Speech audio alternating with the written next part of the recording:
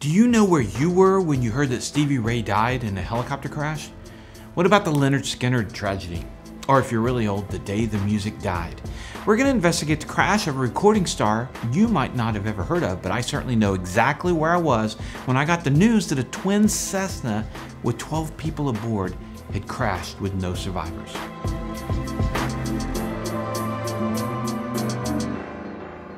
Hi, I'm Dan Millican, and this is an accident investigation video for taking off. I do these so that we can learn from them and make us better pilots, better people. 20 to 30 second flight on a hot Texas July evening resulted in 4 adults and 8 children dead. The plane was a 1973 Cessna 414 straight with a Robertson STOL kit. That's a 7-seater for those keeping score at home. So there's never been a mystery about what happened here. 12 people on a 7-seater on a hot day. But it's a plane crash that rocked my 17-year-old world, like maybe Lennon's death did to some of you. You see, I'm a Christian. I grew up listening to Jesus music of the 70s. Keith Green was one of the pioneers of Jesus rock, had the piano stylings of an Elton John with the uncompromising lyrics of a prophet from God.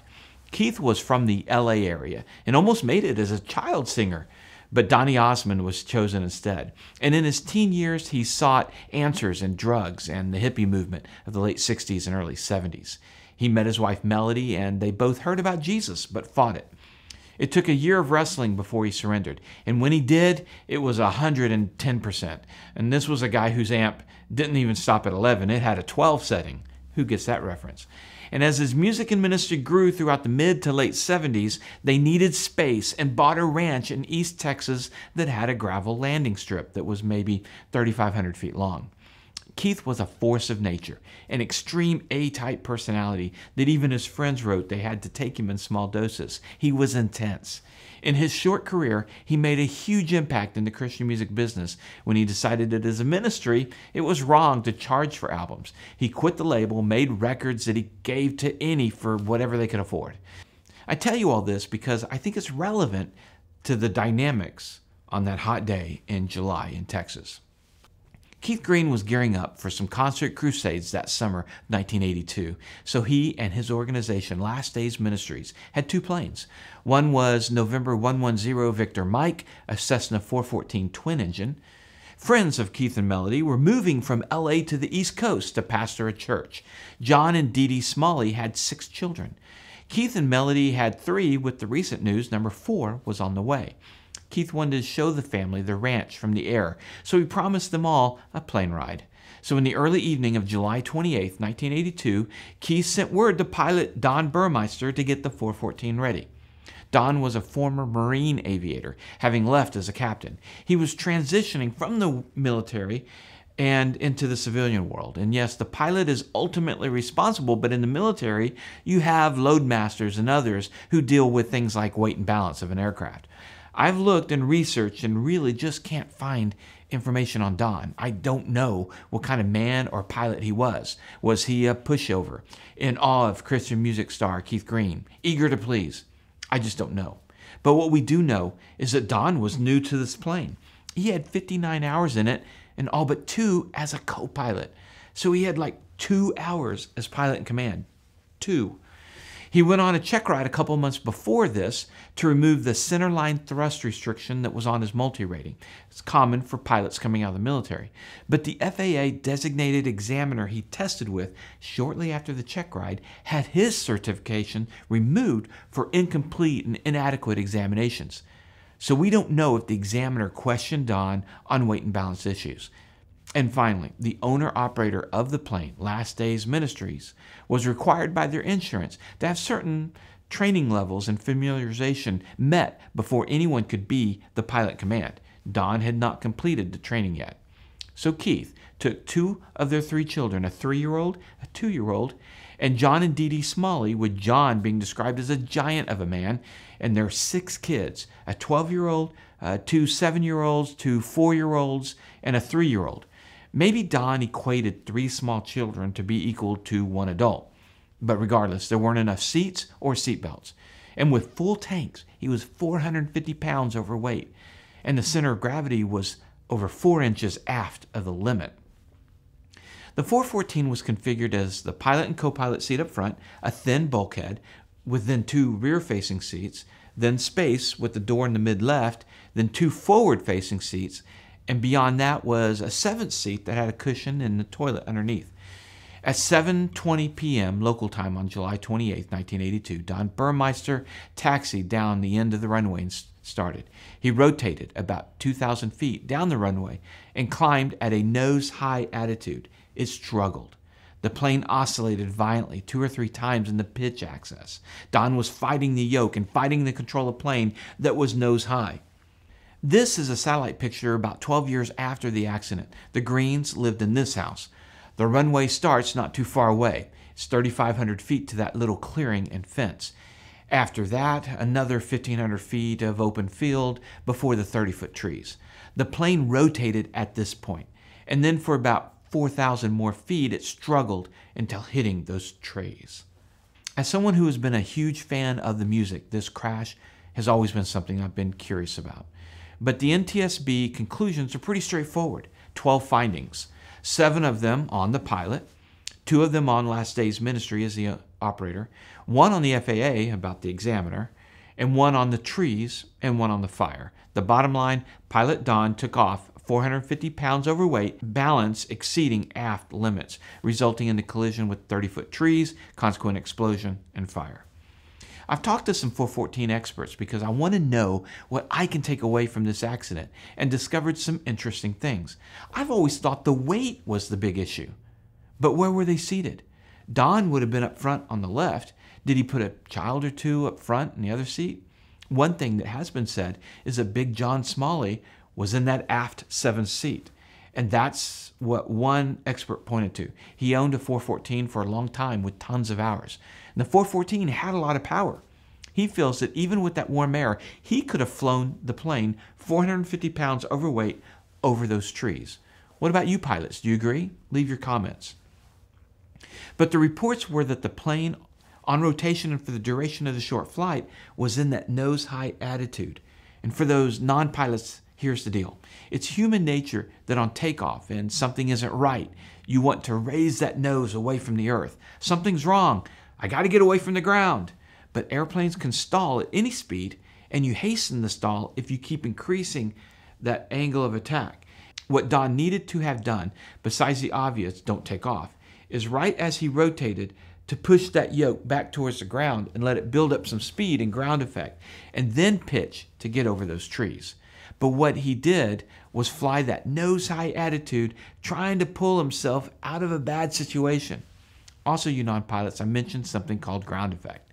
When a plane is flying extremely close to the ground, like in the moment right after takeoff, or right before landing when the wheels are about to touch the ground, the air that's deflected under the plane can increase air pressure on the lower wing surface, which gives you a little bit more lift. The ground effect is usually at or below about half of the aircraft's wingspan. So a 40-foot wingspan, like in this case, means its effect is up to about 22 feet above the ground. Another thing to know for you non-pilots, when your plane is heavy in the back, it can be harder to control or maneuver.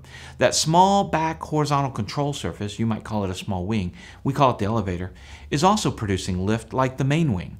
But its lift is actually downward. And with an aft center of gravity, Don had what's called a light stick force, meaning the yoke didn't take hardly any effort.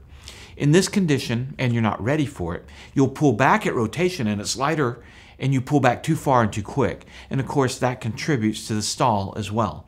And that's where the center of gravity past the limits to the rear of the plane heavily contributed to the problem. While the stick would be light, the airplane would also be hard to control with that aft center of gravity.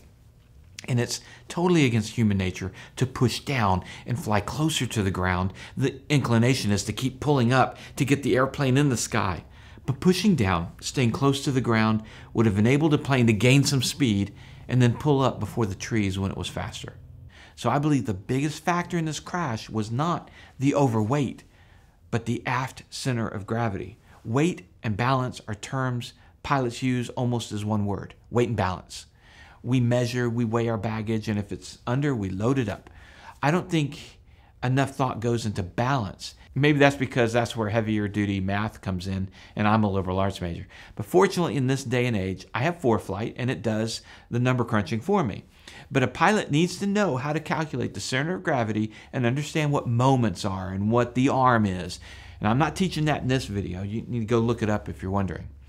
Some people have talked about that it's too bad the fuel ignited and exploded, that maybe they'd have walked away. The plane hit 30-foot tall trees. That's not very high. But don't forget, people were not belted in, and they were going around 80 miles an hour, most likely. The 414 has a very strong cabin, and there's a chance, but it was still a very bad situation. I don't agree with people who speculate they might have walked away. After hitting the 30-foot trees, the plane continued for another 150 feet into the woods before the scraping tanks caught fire and exploded, killing 4 adults and 8 children. Melody gave birth to a daughter 7 months later and continued the last days ministry even to today. They do important work, and through the years, I've supported them at times. Check them out, and I'll put a link there in the description. In the military, Pilot Don Burmeister had people who handled the loading, but that's no excuse. He was 100% responsible. Why did he do it? Couldn't he have done 2 sightseeing trips and taken half at a time? Did Keith push him towards doing it all in one trip? I mean, sunset wasn't too far away. Maybe they couldn't get another flight in. I think he may have never been in this level of trouble. He was flying jets in the military. There was very little that more power couldn't solve. He didn't have enough experience in piston engine aircraft. Did he wonder about the weight and balance? Here's another interesting side note. Keith Green was very black and white, in-your-face type personality. But a couple of years after the accident, while in college, I interviewed another Christian artist for a public access show, remember those, who had spent some time with Keith and said that Keith was extremely law-abiding, felt that it was what a Christian should be about, not 1 mile over the speed limit type of law-abiding. Yet Last Days ministry, which he led, did not come even close to dotting the I's and crossing the T's on the management of this plane, specifically the requirements that the pilot in command had to have in order to fly left seat. That's puzzling to me. And this is where I take some things away to help me. And I know I can be a people pleaser. I know I can get starstruck. I know I want to be a hero in your eyes. Sure, I can stand here now and tell you I would never do what Don did. But what if my favorite celebrity was standing there asking me to do it, that the plane can handle a little overweight? You'd be a hero to me and these kids. Would I give in? Man, I hope not. I really hope not. But I know I could, so I need to be aware of my ego that wants to please, to be the hero and fight it and kill it. What's sad here is that sometimes it takes an emergency for me to learn. I don't know about you, but case in point, one time early in flying my 210, I got close to a thunderstorm. And for a couple of very long minutes, I really thought this was it. The plane was going to break up and I was going to die. Even ATC checked in on me several times to make sure I was still there. Since that episode, I've never, ever even gotten close to that, ever. Ain't gonna happen. And for some reason, my plane didn't break up and I didn't die, but I was just as stupid and could have. Don wasn't as fortunate. Had he cleared those trees and gotten airborne, I bet he'd never make that overweight AFCG mistake again. But for the grace of God, there go I. Let's please not roll the dice, but instead learn by the blood that's already spilt and not by shedding our own. Strive to really understand your plane, the system, the fundamentals of flight. Without it, your judgment could fail. You need all the information to make good judgment. One other takeaway. After the accident, the Smalley family sued Last Days and the insurance company wouldn't cover, understandably. It took a huge toll on the ministry at a time of grieving. And I want to make sure that my insurance is current, that the requirements they have are met for maintenance and training, and that as a pilot, I'm always current and flying within the regs. While most of you watching this consider another crash the day the music died, for me, the music died July 28th, 1982. No wonder I've had a fascination with air crashes. And now that I've become a pilot, I understand more the physics of what happened. And for Christians watching, we know that God works all things for good for those of us who believe and are called according to his purpose. I don't have to have an understanding of all the good here, but that doesn't make it any less good. Remember, Superior judgment trumps superior skills, like in this crash. That's all I have.